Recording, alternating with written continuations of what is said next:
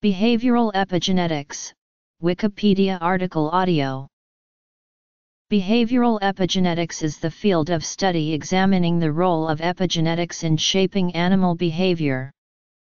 It is an experimental science that seeks to explain how nurture shapes nature, where nature refers to biological heredity and nurture refers to virtually everything that occurs during the lifespan. Behavioral epigenetics attempts to provide a framework for understanding how the expression of genes is influenced by experiences and the environment to produce individual differences in behavior, cognition, personality, and mental health.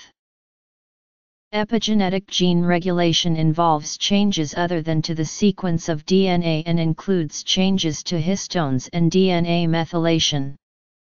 These epigenetic changes can influence the growth of neurons in the developing brain as well as modify activity of the neurons in the adult brain.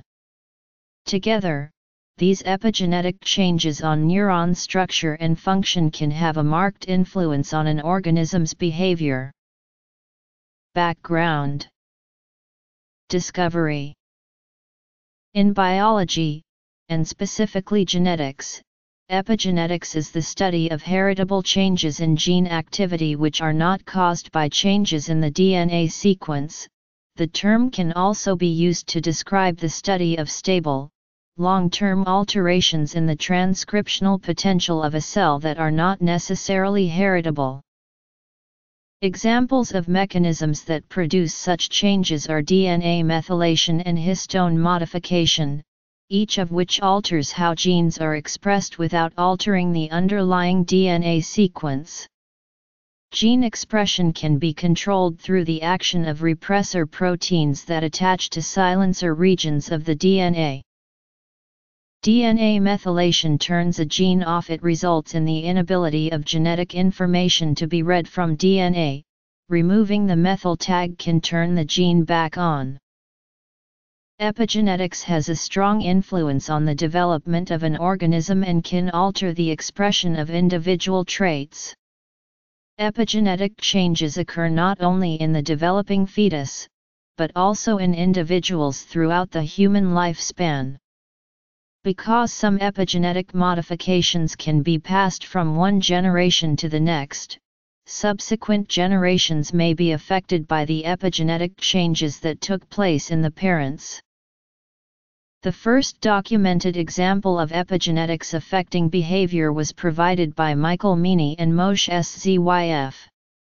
While working at McGill University in Montreal in 2004, they discovered that the type and amount of nurturing a mother rat provides in the early weeks of the rat's infancy determines how that rat responds to stress later in life. This stress sensitivity was linked to a downregulation in the expression of the glucocorticoid receptor in the brain. In turn, this downregulation was found to be a consequence of the extent of methylation in the promoter region of the glucocorticoid receptor gene. Immediately after birth, Meany and Szyf found that methyl groups repress the glucocorticoid receptor gene in all rat pups, making the gene unable to unwind from the histone in order to be transcribed, causing a decreased stress response. Nurturing behaviors from the mother rat were found to stimulate activation of stress signaling pathways that remove methyl groups from DNA.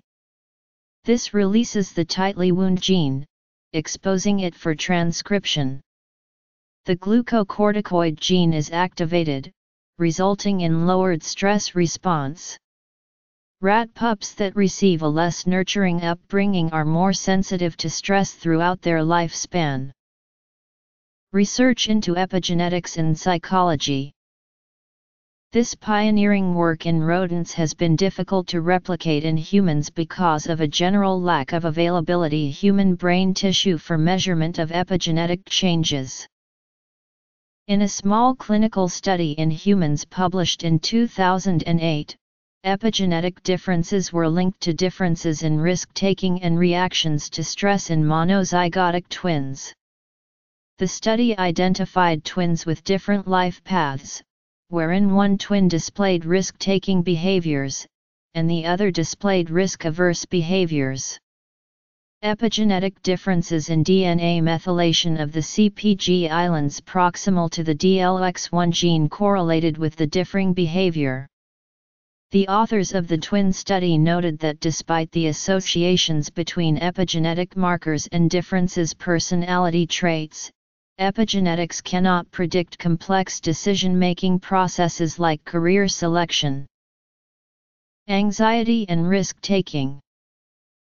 Animal and human studies have found correlations between poor care during infancy and epigenetic changes that correlate with long-term impairments that result from neglect. Studies in rats have shown correlations between maternal care in terms of the parental licking of offspring and epigenetic changes. A high level of licking results in a long-term reduction in stress response as measured behaviorally and biochemically in elements of the hypothalamic pituitary adrenal axis. Further, decreased DNA methylation of the glucocorticoid receptor gene were found in offspring that experienced a high level of licking. The glucocorticoid receptor plays a key role in regulating the HPA. The opposite is found in offspring that experienced low levels of licking, and when pups are switched, the epigenetic changes are reversed. This research provides evidence for an underlying epigenetic mechanism. Further support comes from experiments with the same setup, using drugs that can increase or decrease methylation. Finally, epigenetic variations in parental care can be passed down from one generation to the next, from mother to female offspring. Female offspring who received increased parental care became mothers who engaged in high licking, and offspring who received less licking became mothers who engaged in less licking. In humans, a small clinical research study showed the relationship between prenatal exposure to maternal mood and genetic expression, resulting in increased reactivity to stress in offspring. 3 groups of infants were examined: those born to mothers medicated for depression with serotonin reuptake inhibitors, those born to depressed mothers not being treated for depression, and those born to non-depressed mothers. Prenatal exposure to depressed/anxious mood was associated with increased DNA methylation at the glucocorticoid receptor gene and to increased HPA axis stress reactivity. The findings were independent of whether the mothers were being pharmaceutically treated for depression. Stress. Recent research has also shown the relationship of methylation of the maternal glucocorticoid receptor and maternal neural activity in response to mother-infant interactions on video. Longitudinal follow-up of those infants will be important to understand the impact of early caregiving in this high-risk population on child epigenetics and behavior. Cognition. A 2010 review discusses the role of DNA methylation in memory formation and storage, but the precise mechanisms involving neuronal function, memory, and methylation reversal remain unclear. Learning and memory. Studies in rodents have found that the environment exerts an influence on epigenetic changes related to cognition. In terms of learning and memory, environmental enrichment correlated with increased histone acetylation, and verification by administering histone deacetylase inhibitors induced sprouting of dendrites, an increased number of synapses, and reinstated learning behavior and access to long-term memories. Research has also linked learning and long-term memory formation to reversible epigenetic changes in the hippocampus and cortex in animals with normal functioning, non-damaged brains. In human studies, post-mortem brains from Alzheimer's patients show increased histone deacetylase levels. Environmental and epigenetic influences seem to work together to increase the risk of addiction. For example, environmental stress has been shown to increase the risk of substance abuse. In an attempt to cope with stress, alcohol and drugs can be used as an escape. Once substance abuse commences, however, epigenetic alterations may further exacerbate the biological and behavioral changes associated with addiction. Psychopathology and mental health. Even short-term substance abuse can produce long-lasting epigenetic changes in the brain of rodents, via DNA methylation and histone modification. Epigenetic modifications have been observed in studies on rodents involving ethanol, nicotine, cocaine, amphetamine, methamphetamine, and opiates. Specifically, these epigenetic changes modify gene expression, which in turn increases the vulnerability of an individual to engage in repeated substance overdose in the future. In turn, increased substance abuse results in even greater epigenetic changes in various components of a rodent's reward system. Hence, a cycle emerges whereby changes in the pleasure-reward areas contribute to the long-lasting neural and behavioral changes associated with the increased likelihood of addiction, the maintenance of addiction and relapse. In humans, alcohol consumption has been shown to produce epigenetic changes that contribute to the increased craving of alcohol. As such, epigenetic modifications may play a part in the progression from the controlled intake to the loss of control of alcohol consumption. These alterations may be long-term, as is evidenced in smokers who still possess nicotine-related epigenetic changes 10 years after cessation.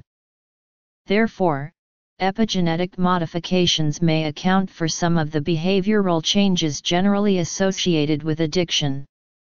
These include repetitive habits that increase the risk of disease, and personal and social problems, need for immediate gratification, high rates of relapse following treatment, and the feeling of loss of control. Evidence for related epigenetic changes has come from human studies involving alcohol, nicotine, and opiate abuse. Evidence for epigenetic changes stemming from amphetamine and cocaine abuse derives from animal studies. In animals, drug-related epigenetic changes in fathers have also been shown to negatively affect offspring in terms of poorer spatial working memory, decreased attention, and decreased cerebral volume. Epigenetic changes may help to facilitate the development and maintenance of eating disorders via influences in the early environment and throughout the lifespan.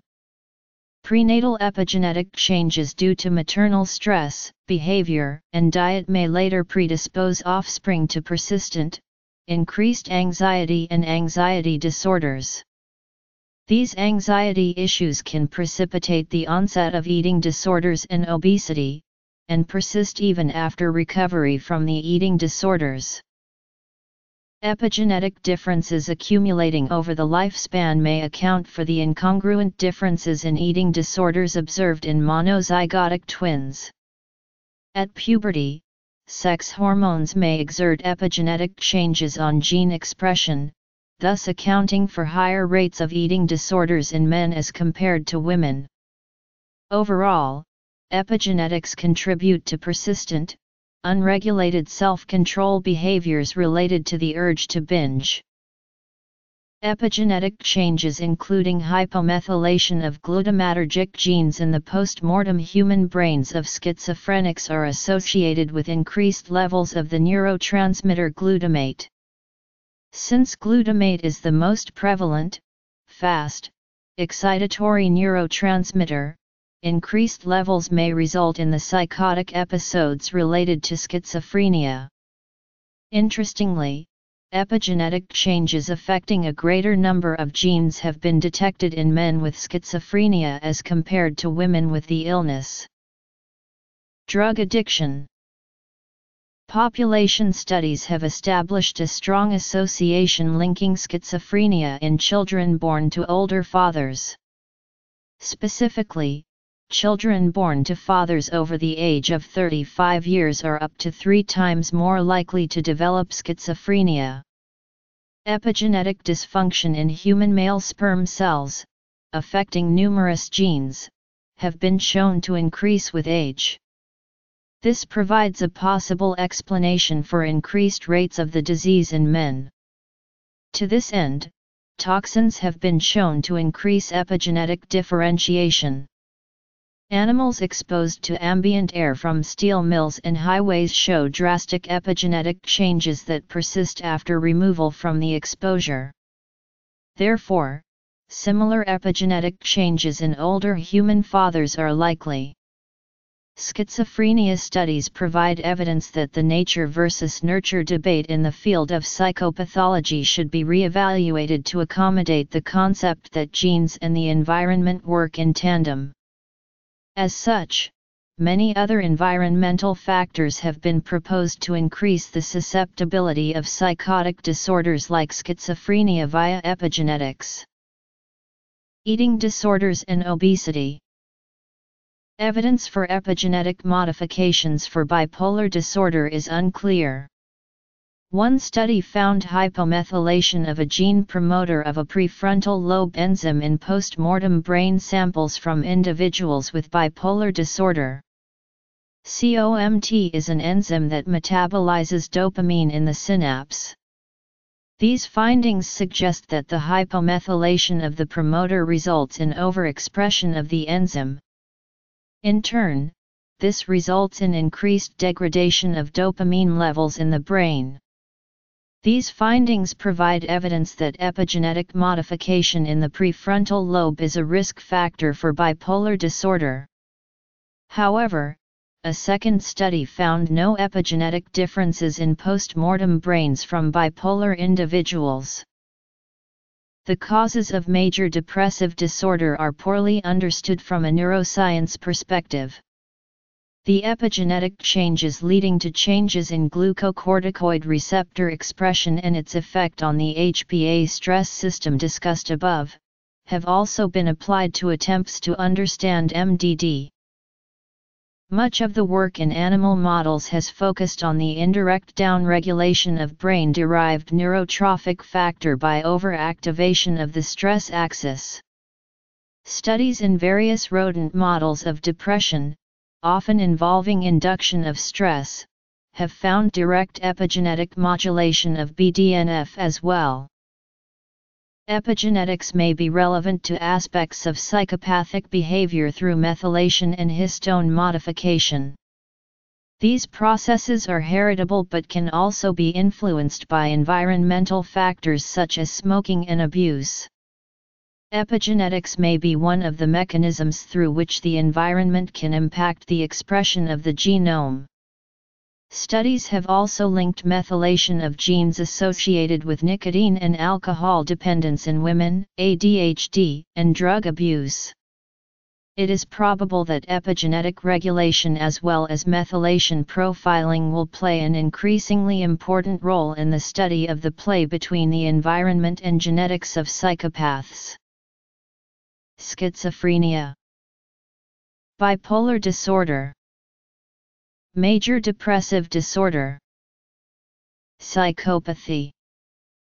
A study of the brains of 24 suicide completers, 12 of whom had a history of child abuse and 12 who did not, found decreased levels of glucocorticoid receptor in victims of child abuse and associated epigenetic changes.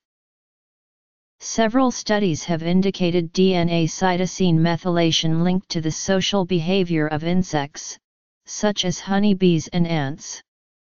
In honeybees, when nurse bee switched from her in-hive tasks to out foraging, cytosine methylation marks are changing. When a forager bee was reversed to do nurse duties, the cytosine methylation marks were also reversed. Knocking down the DNMT3 in the larvae changed the worker to queen-like phenotype. Queen and worker are two distinguished castes with different morphology, behavior, and physiology. Studies in DNMT3 silencing also indicated DNA methylation may regulate gene alternative splicing and pre-mRNA maturation. Many researchers contribute information to the Human Epigenome Consortium. The aim of future research is to reprogram epigenetic changes to help with addiction, mental illness, age-related changes, memory decline, and other issues. However, the sheer volume of consortium-based data makes analysis difficult. Most studies also focus on one gene. In actuality, many genes and interactions between them likely contribute to individual differences in personality, behavior and health. As social scientists often work with many variables, determining the number of affected genes also poses methodological challenges. More collaboration between medical researchers, geneticists, and social scientists has been advocated to increase knowledge in this field of study. Limited access to human brain tissue poses a challenge to conducting human research. Not yet knowing if epigenetic changes in the blood and tissues parallel modifications in the brain, places even greater reliance on brain research. Although some epigenetic studies have translated findings from animals to humans, some researchers caution about the extrapolation of animal studies to humans.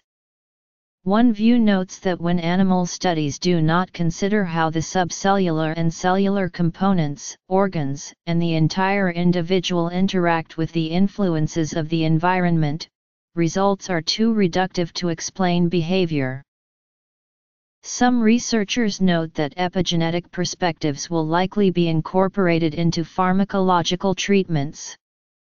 Others caution that more research is necessary as drugs are known to modify the activity of multiple genes and may, therefore, cause serious side effects. However, the ultimate goal is to find patterns of epigenetic changes that can be targeted to treat mental illness, and reverse the effects of childhood stressors, for example. If such treatable patterns eventually become well established, the inability to access brains in living humans to identify them poses an obstacle to pharmacological treatment. Future research may also focus on epigenetic changes that mediate the impact of psychotherapy on personality and behavior. Most epigenetic research is correlational, it merely establishes associations. More experimental research is necessary to help establish causation. Lack of resources has also limited the number of intergenerational studies. Therefore, advancing longitudinal and multigenerational, experience-dependent studies will be critical to further understanding the role of epigenetics in psychology. Suicide. Social insects. Limitations and future direction.